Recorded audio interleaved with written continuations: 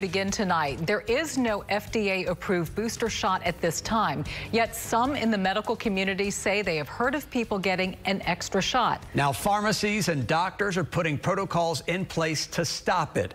KPRC2's Courtney Zubowski live now with that story tonight. And Courtney, what are the risks of doing this?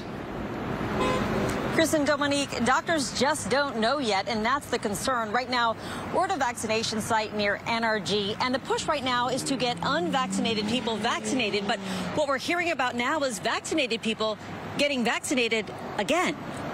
You could call it a self-prescribed shot at more immunity, but it could be risky. I will say I have heard anecdotes of it. Dr. Pratik Kulkarni is an assistant professor of medicine and infectious disease at Baylor College of Medicine. Based on the data we currently have, the vaccines are still holding up very well. But as the Delta variant spreads, some are nervous, hoping for more immunity with a third or booster shot and getting it deceptively. A booster is typically another dose of the same vaccine you had before. The CDC and FDA have not okayed them. So it's hard to know exactly how any one individual might react. So that's why I would suggest at the current time sticking with the recommended approach. According to the Associated Press, the CDC started tracking unauthorized booster shots. 900 so far, but the count may not be accurate. There could be more.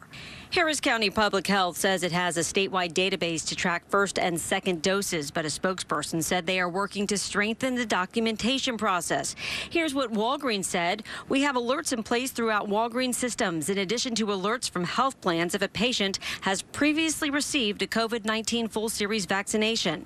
And CVS told us this. Patients who have been fully vaccinated at a CVS pharmacy or who inform us that they were fully vaccinated by another provider will not receive another vaccine. I'm watching it very closely myself, and if that guidance changes, then certainly I'll adjust the messaging as necessary.